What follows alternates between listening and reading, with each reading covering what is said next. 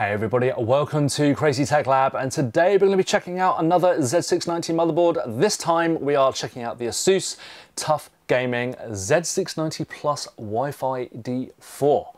Bit of a mouthful there, but we'll crack on and take a look at it nonetheless. So this is one of the really interesting additions to not just the ASUS lineup, but also for the Z690 lineup as a whole, because what we've got here is a relatively premium motherboard. We're looking at a board that costs less than £300 here in the UK. It retails for about £250, so I'm guessing that will translate into around $250 to $300, maybe a touch more. I couldn't actually find it on sale in the US at the moment, not sure why. It's listed on Amazon, and I'll put the link below. Hopefully at some point you'll be able to check it out and see what the score is. But for now, it's looking like a kind of middle of the road motherboard in terms of price. £250, as I say, is not as cheap as you'll find in the AMD market right now with B550 boards and that kind of stuff going for, you know, well less than £200. But we are looking at a brand new CPU socket, brand new chipset here. But the really interesting thing about this board is that you can transplant your old DDR4 memory. So it will work exactly the same. You don't need to do anything, it just works, because the 12th generation CPUs do support DDR4 as well as DDR5. So this motherboard supports DDR4 memory, but DDR4 memory alone. It does not support DDR5. There aren't any extra slots like we used to see back in the day, like DDR2 or DDR3 or something. Only DDR4 on this board, so yeah, it saves you that initial upgrade cost by being able to transplant your existing memory or buy cheaper DDR4. DDR4 is generally still cheaper than DDR5 at the moment. So that's what's kind of interesting about this motherboard. The flip side of that, of course, is that you won't be able to upgrade to DDR5 in future unless you upgrade the motherboard as well.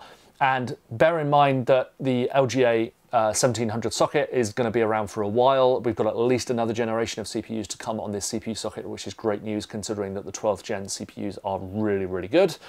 Don't forget to check out all my reviews of the 3 CPUs that we've basically been handed out so far from Intel, the 12900K, the 12700K and the 12600K, all there in my reviews and my other videos. So check out the links below, and you can also buy them in the links below as well in the description. So with this board then, DDR4 memory support, but pretty much everything else like you would expect from a TUF board. You've got some pretty good features, a very solid set of features for the price. What we're going to be doing today is just checking out things like the VRMs, the thermals, the features on the board, the M.2 heatsinks, how they work, what the back panel looks like, and talking through all the ports, how I got on with overclocking with the 12900K, and that is pretty much it. So hopefully coming up to some sort of conclusion at the end as to whether this board is worth your cash, whether you should look elsewhere for another DDR4 supporting motherboard in the Z690 range from any of the other manufacturers, or whether you should ditch DDR4 altogether and just go with DDR5. So we're going to be checking out those things today. Don't forget to subscribe to this channel and turn on notifications if you do, so you're notified when I upload a new video. And also don't forget to like and comment on this video as well. Are you upgrading to an Intel 12th gen CPU? Are you buying a new PC? Are you building a new PC?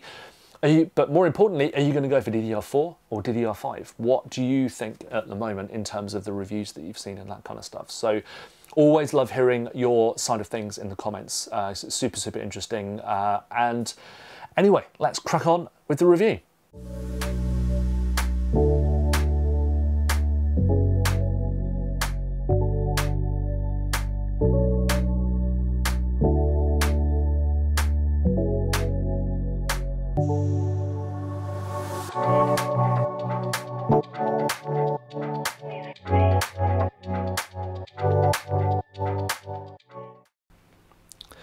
Okay, so let's have a look at the board and what's in the box as well. So starting with the box, and it's a pretty basic fare because it is a TUF board after all. It's not a ROG Strix or full-on ROG board. So the Wi-Fi aerial is magnetic, and that can stand up on your desk or hook up to your case. If it's steel, if it's aluminium, you'll probably have to rig up some kind of double-sided mounting tape on there.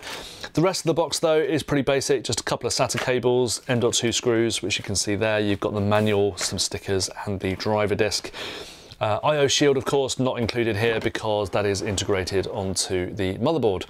So here it is then, and as you can see, there's a pretty good selection of PCI Express slots. The top 16 times slot is PCI Express 5 supporting, of course, and backwards compatible too.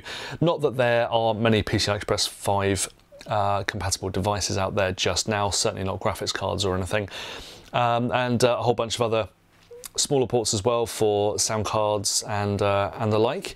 So looking at the M.2 ports first, we've got a large heatsink down here, which just removes like so and covers 2 of the ports here, and I'm really glad to see that ASUS is including the tool-free latches on its more budget-focused end of the spectrum as well. So all of the ports here, you can see there are actually 3 ports down this end. There's no heatsink on this one, but you do get the latch, but there are also latches on both of the ports at the southern end of the board, which is probably where I would have my SSD as well. So looking at the specs, they actually list it here. So both of these ports at the base appear to be PCI Express 4.0 supporting, which is great news. So you can use either of those ports if you're lucky enough to have a super fast PCI Express 4.0 SSD.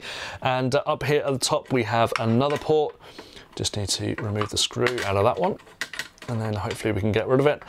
And again here, we're looking at the tool-free latches being included, which is really good. So a super easy board to work with. And in terms of fan headers, what have we got? We've got 1, 2, 3, another 2 over there. So that's 5, 6, 7. So that's a reasonable amount. I think that's what you'd expect from a motherboard of this price. And SATA ports, you do only get 4 ports here. So if you've got a whole bunch of hard disks and old SSDs to transplant, you might find you come up short, but most of us just have, you know, maybe 1 or 2 hard disks and a 2.5-inch SSD or something to transplant from another case. But good to see that 2 of those ports are at least right-angled down there, so they will be a lot easier to cable tidy in your case. Also USB 3.0 header, as you would, sorry, USB Type-C 3.1 header, as you'd expect in on a modern motherboard at this price. And RGB headers, you've got a 4-pin and a 3-pin up the top there, and again down here you have 2 3-pins, so a whole bunch of digital RGB connectors. Pretty beefy heatsinks for the VRMs and power circuitry. So what you're looking at here is just like 2 large heatsinks, a particularly large one over on this side, it has to be said, and just a smaller one here. They're not connected via a heat pipe, so you're not kind of spreading the load like you would do on the Maximus Hero board that we looked at recently. Not that it needs to with its enormous heatsinks. And down here we've got the I/O panel, and fairly basic. I mean, you've got some display outputs if you want to use the onboard graphics on your CPU for either for troubleshooting or just because you don't need a graphics card, whatever. And kind of bare minimum USB ports. I think I would like to see sort of 7 or 8 as minimum, but 6 is probably just about enough for most of us. Type-C port, 2 Type-C ports in fact, but no Thunderbolt 4 ports. So bit of a shame to see a motherboard that's retailing for close to £300, not including Thunderbolt 4 when it's a key feature of 12th gen CPUs, but I'm guessing it's just going to add too much to the price, and at the end of the day, this board is designed to get you into Alder Lake and Intel's 12th gen CPUs and the Z690 chipset for as cheap or as little as possible, really. That's kind of what this thing is designed for. So onboard 802.11ax Wi-Fi, and the audio, as I mentioned earlier, does appear to be a fairly cut back version of the Realtek audio codec. I think it's the ALC 892, which certainly performed a lot less well compared to the other boards that I've tested, in particular the Z690 Hero. That was an excellent performing board, as was the ROG Strix Z690i gaming Wi-Fi as well, the mini ITX one. But here you're looking at some fairly lowly audio performance numbers, not that you would probably notice. It has to be mentioned. So that's pretty much it for looking at the board. So let's move on to the conclusion. So what do we make of the TUF Gaming Z690 Wi-Fi D4 then? Well, I think it's an interesting addition to the ASUS lineup, and other manufacturers have done this as well. They've had a a real think about where the cutoff point should be between DDR4 and DDR5 memory, and I think generally what we're looking at is not much of a benefit moving up to DDR5. Yes, if you have a 12900K and in certain benchmarks, such as compression and that kind of stuff, you're going to see quite a big difference. But overall, in terms of gaming and content creation, there really isn't that much of a benefit. Certainly not warranting buying a whole new set of memory or upgrading and the extra cost over DDR4 as well that we've got at the moment. So I think it's a pretty good upgrade path, really. I think that move of transplanting your DDR4 memory into a board like this one is a move that should be encouraged if you're looking to put a bit of money elsewhere, such as in a bigger SSD or a better CPU cooler. That is money much better spent than buying a much more expensive board and much more expensive memory right now. Anyway, we might see changes in future. Perhaps the next generation of Intel's CPUs for socket, for its new socket LGA 1700 might make more of a difference. But as yet, I don't think I'm that convinced about the upgrade overall. So what we've got here in the TUF Gaming is a much more affordable motherboard, certainly compared to many of the DDR5 motherboards out there, including the ROG Maximus Z690 Hero that we looked at in another review recently. That board costs over £500 here in the UK, which is pretty much double what this board costs. And yeah, you're not seeing as many features as a fully fledged ROG board with the TUF board, but that's not really what TUF has been about. It's been about offering, you know, what ASUS likes to call, or what ASUS probably thinks is like premium quality, and it's been rigorously tested, but at a lower price point than you might think. Now, £250 is still pretty expensive for a motherboard. I mean, I'm still kind of, you know, I'm an old timer. I still think that spending more than £200 on a motherboard is a pretty expensive way to go. But this motherboard is pretty solid from what I've seen. It's got great M.2 thermals and VRM thermals as well. The cooling seems to do a pretty good job. You've got all the features that you want, such as Type-C support in terms of headers and rear ports too. So it's kind of an interesting take, really. The only downside for me is lackluster audio performance. So I'm not entirely sure which chipset is actually being here, but I think it's something like ASUS 892.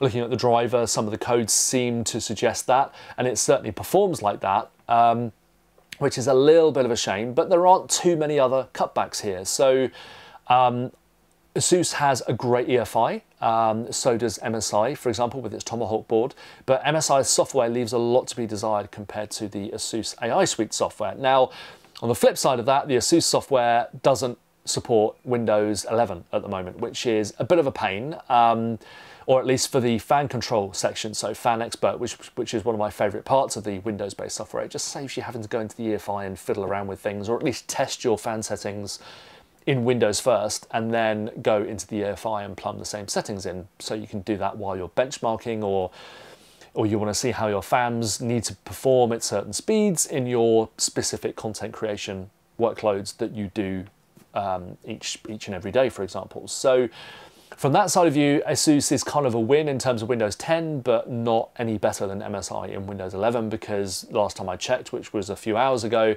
the Fan Expert software still didn't support Windows 11. So whether or not you're on Windows 11 or not is up to you, but yeah, that's just a thing at the moment. I think there's a lot of software that still has compatibility issues, including games, of course.